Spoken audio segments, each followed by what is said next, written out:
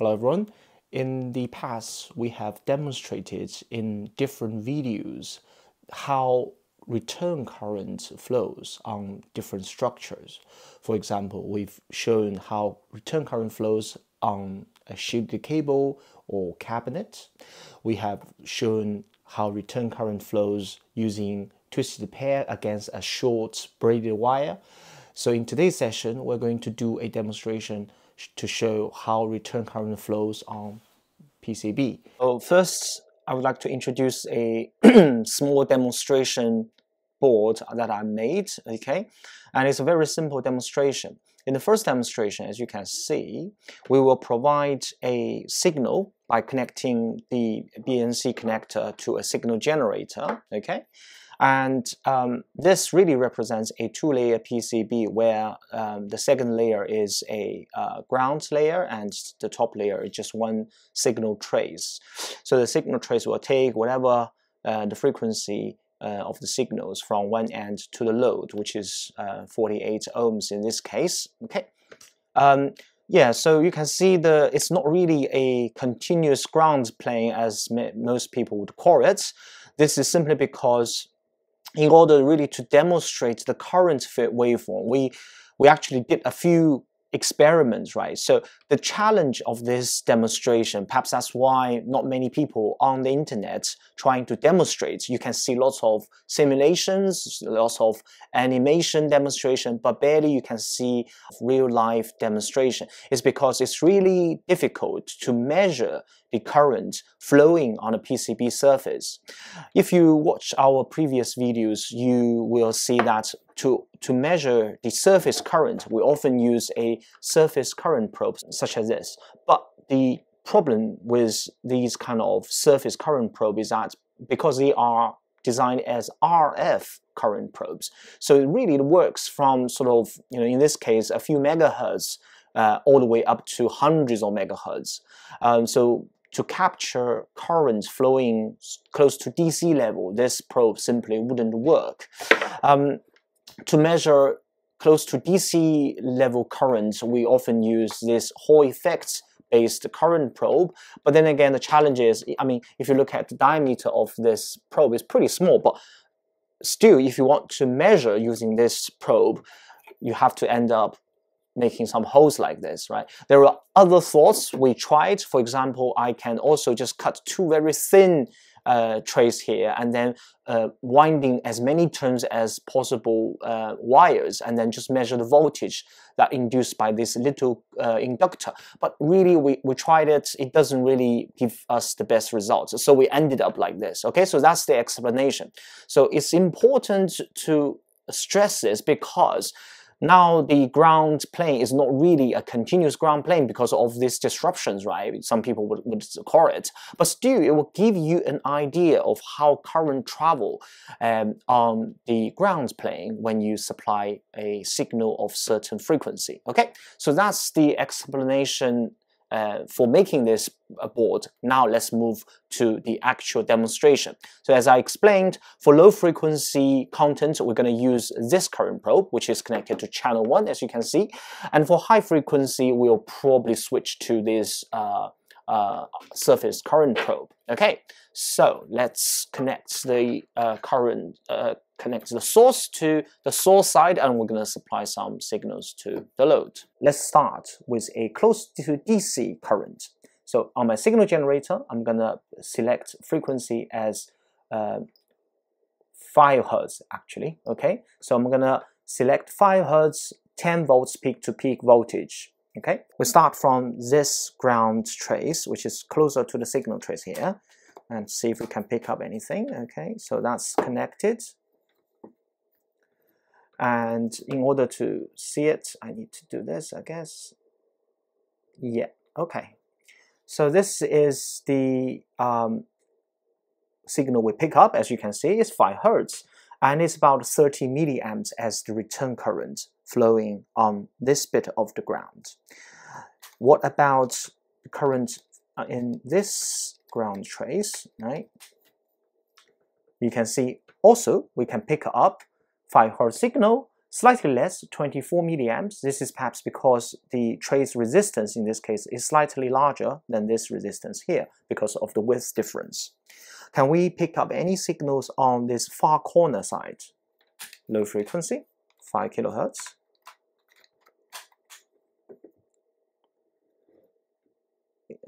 I wouldn't say pick up very sufficiently, right? I think at this level of current that flowing on the far corner, this current probe is a little bit struggling to pick up useful signals because you can't really measure 5 Hz signal here. Okay, but at 5 Hz, you can see current is sort of distributed. You can pick up return current here, you can pick up return current here. At the corner, a little bit struggling, but I'm sure there will be a little bit of return current showing here. So that's at 5 Hz, 5 Hz. How about we increase the frequency by a few orders of magnitude? Let's say we increase the frequency from 5 Hz to 5 kilohertz. Okay, so now I'm going to supply 5 kilohertz noise. Okay.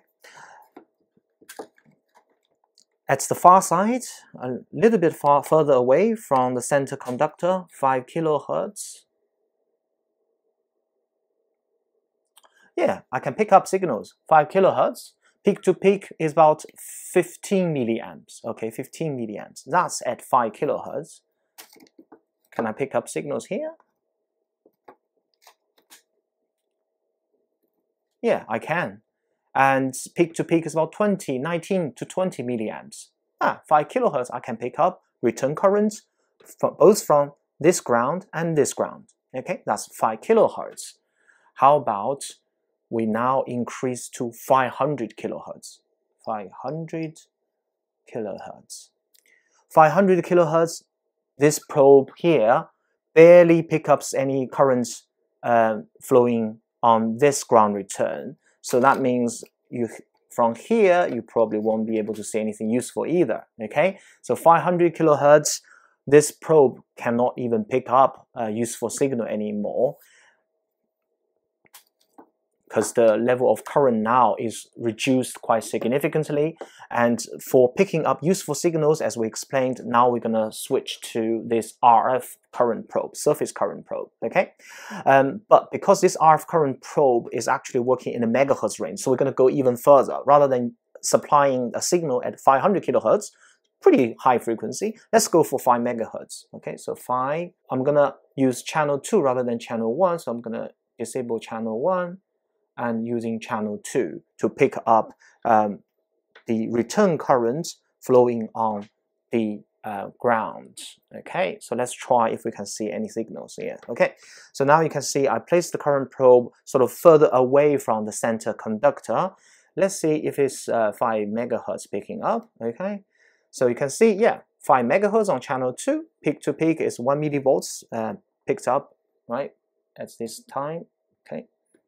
Now, if I start to slide this surface current probe closer, closer, closer to the center conductor, what do you see? You see an increased amplitude, right? This is, as we explained in many other videos, is that when you have high frequency signals carried by this center conductor, you know, your return current on the ground now start to be sucked up into this center region. So your current is really peaking close to the center, close to the forward current trace. Here, you get a lot less current. This is beautifully demonstrated in this demonstration, okay? You can also see, right, another thing I wanted, okay, so it also has to be symmetrical. So if I do from this angle, it's the same effect. Okay, so it's the same effect. And another thing is the current must also flow in this direction. You can't really flow this direction, right? That just doesn't make any sense. Well, how can we see it? Now, if I rotate this surface current probe, you see now 0, right? That means almost 0 current flowing this direction. And then if I rotate, keep rotating, you see the current again increases. And also, if you observe very closely, the phase shifted by 180 degrees, indicating the direction of the current also, because we mentioned this current probe has a direction property. So yeah, that all makes sense. Okay, so that's the first thing we can see using a surface current probe. Second thing I want you to demonstrate that is, now you can see I'm measuring the return current sort of here on the ground plane, right? If you look at the ground plane structure, here you get lots of area. I mean, these two holes reduce the ground plane, effective ground plane areas. However, if you look at on the load side and also on the source side, what do you see? This is a reduced ground area, isn't it? What does the current, the return current, look like in this sort of reduced ground area then? So let's go there. So moving closer, closer, closer, and you can see the current just increasing higher, higher, higher.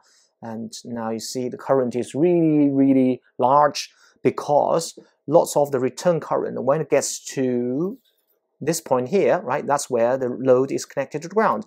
This area is a lot smaller compared to this area. Therefore, you pick up more concentrated currents going through here. That can be demonstrated in this case, right? You see here. Yeah, see that? There. And same is true on the signal sending end. You should be able to pick up very similar phenomena here. Okay, right. Okay, so that's really a very simple and crude demonstration to show you that the return current on the ground plane of a PCB really it's at DC level is more or less equally and evenly distributed across the whole ground. As the frequency increases, the return current amplitude will be like this, right? Where the highest return current will be here and lowest return current will be somewhere here. So that's the first demonstration. Now, for the second demonstration, you will see that because in this case, really, this represents a very simple signal routing, right, from one corner to the other. What we're going to do for the next demonstration is we're going to route a trace, right, signal forward trace, you can call it, from this point going to this direction, and then do a 90-degree bending connecting to the load. And we're going to look at the return current and how it flows. Okay, so what change have we made? As I mentioned, we now disconnect this signal trace, but rather route the trace in this 90-degree bending fashion, okay? And so here soldered to the same load.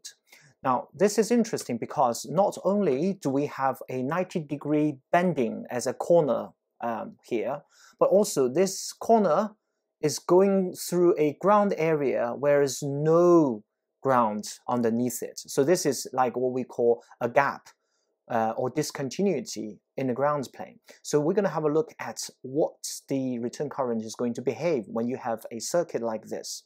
So as before, we're going to start with very low frequency, 5 Hertz. Okay, so 5 Hertz output, same output, and we're going to use channel 1 to monitor the current. Okay, so first start with this trace, put in here, and let's do this. Okay, there we go. We can see a current which is 5 Hertz, as you can see here, and peak to peak about 30 milliamps, measuring from here. Okay, so this is 5 Hertz signals, and I'm going to do the same on this. No surprise, again, 5 Hertz measured, similar level, 24 milliamps. Okay, so again, demonstrates the point that at low frequency, the return current on the ground plane is evenly distributed, giving the cruelty of this demonstration kit. It's actually quite okay to demonstrate this. And now let's increase the frequency to 5 megahertz. Okay, so 5 megahertz.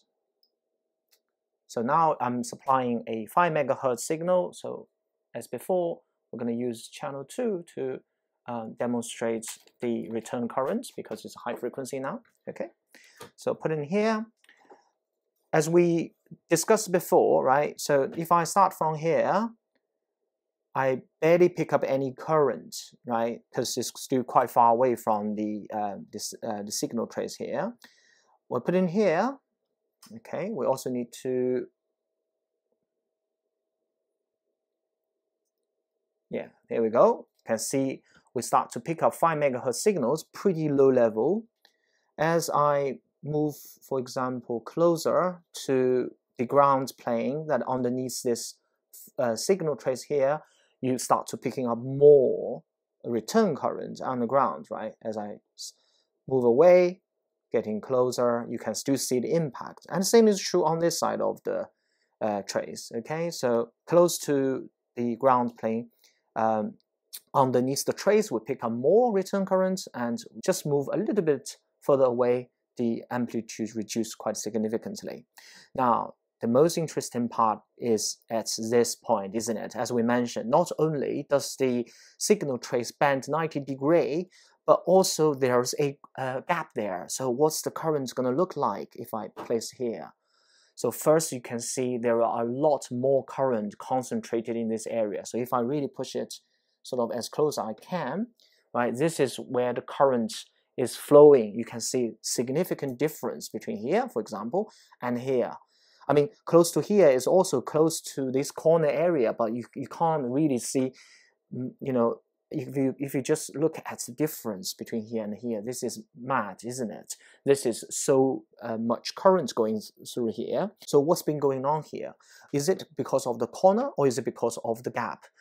To rule out, we can have a simple copper plane or copper tape trying to demonstrate the difference between, okay? It's almost like a continuous ground without a gap, but you still have the 90-degree bend on the signal trace, right? So you see, I place the current probe on the same location. You still pick up relatively higher current because here you have this bending there, but compare with the gap, this is still a lot less, okay? Now, just to demonstrate that, so again, same is here, okay? Same on this trace here. Now, just simply see the difference if I now make this disappear. Look at that. That is the gap effect, and that is simply the bending effect, okay? So yeah, well, I mean, there are many things we can do, and also I would like to also investigate this a little bit further for future videos. What we can do, right, for this demonstration board, we can actually now connect this trace back and see how current distributes and things like that, right? Hopefully you enjoy this episode, and we'll see you next time.